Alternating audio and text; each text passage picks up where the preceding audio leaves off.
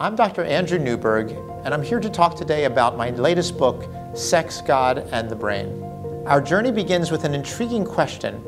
What happens in our brain when we engage in sexual activity or spiritual practices? To find the answer, we used cutting-edge scientific tools to observe the brain's response to our most intimate human experiences.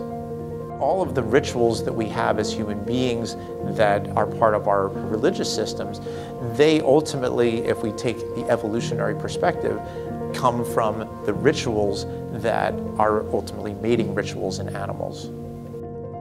We discovered significant overlaps in the brain areas involved with sexual arousal and those involved with deep spiritual experiences.